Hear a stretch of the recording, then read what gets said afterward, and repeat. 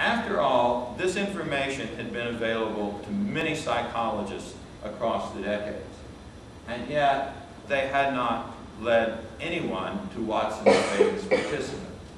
So we needed to find out additional information. Discoveries had to be made about the baby studies, and those discoveries would hopefully round out the picture that would lead us to Albert.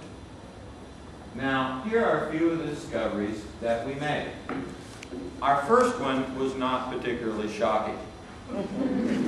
Albert was Caucasian. I thought about it, but I don't think I could even, get a, Vanity Press article on that. I mean, that was pretty obvious. Everybody figured Albert was Caucasian. You look at the movie, he looks Caucasian, right? So it wasn't much of a surprise.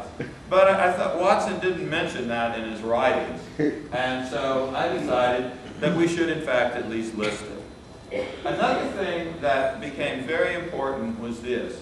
Watson made a film that some people, I believe incorrectly, called the first film in psychology. That is, the first film by which a researcher disseminated his or her findings.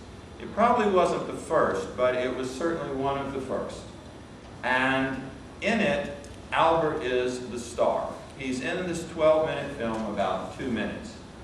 And by looking at this film, we were able to determine that the first session, when Albert was 8 months and 26 days of age, was filmed.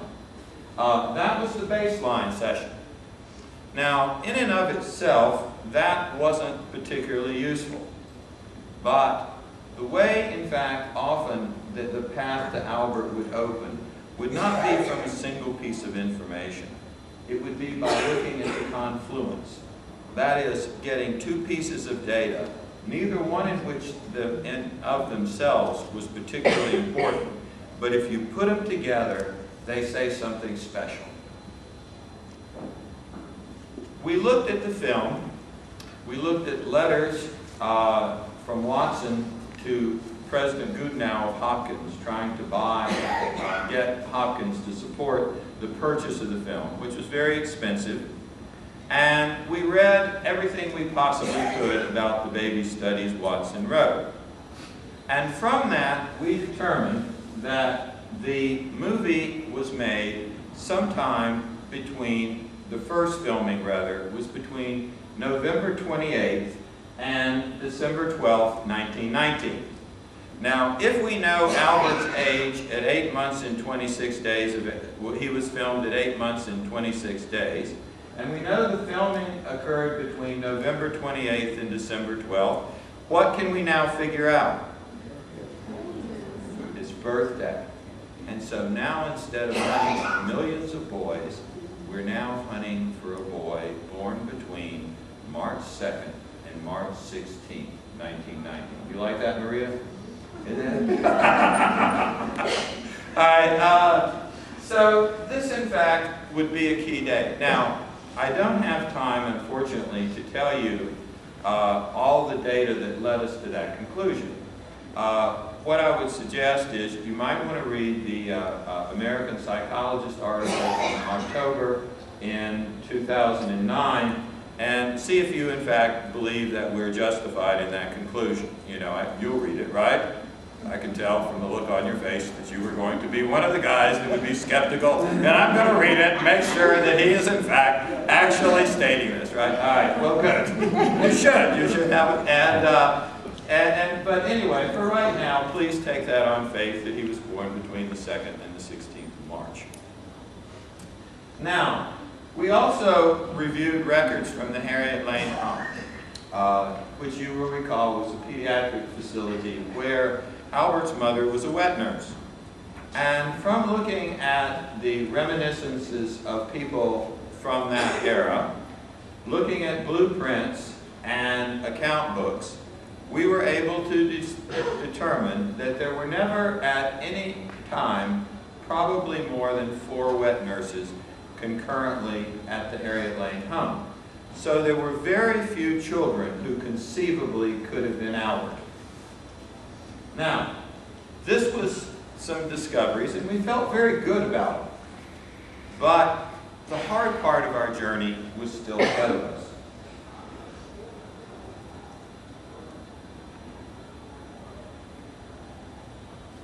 And, good. I thought for a minute our journey might have just ended. Apparently it is to go on. Well, that's good. Now, the hard part is finding an individual who matches these attributes. My first thought was, Albert's mother works at the Harriet Lane home.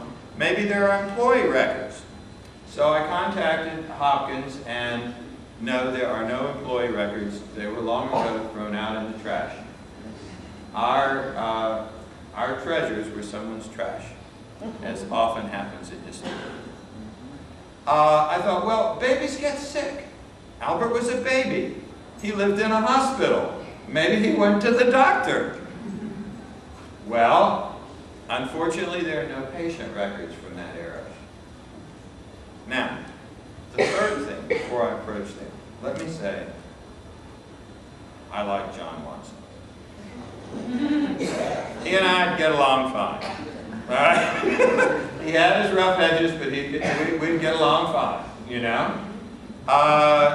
There are a few things he did in his life, however, that really made me angry, and I'm going to tell you one of those. I thought, well, what about private papers? I'm always making notes when I do experiments. Maybe there's some little note. Maybe there's some little piece of paper that will give us a clue that will lead us to Albert. Late in his life, in the 1950s, Watson's companion secretary comes in.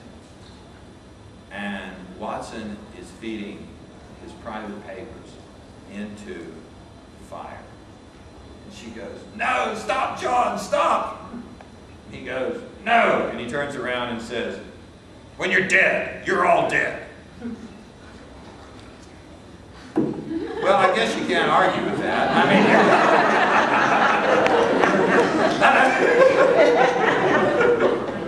on the other hand, if I had been there, I would have liked to shake him and go like, "What in the hell are you doing, man?" I mean, don't you realize what these papers could do in the hands of a Buckley or a Brewer or somebody who's a great historian like that? Think of the wonderful stories we would have. So I got very angry. And we had also hit a wall.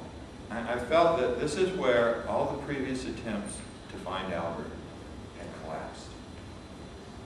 And so we just kind of went in circles for a while. Well, if psychology teaches us anything, it's that we often do not see what's in front of us. If I had known how to say, on the first day of our inquiry, I would have known how to find Albert. In fact, not just myself, but any of those people before us who had searched for Albert, if they had known how to see, they would have known how to find Albert. Because Watson and Rayner told us.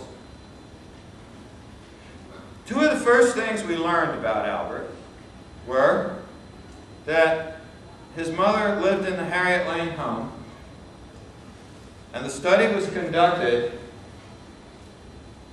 in the winter of 1919-1920.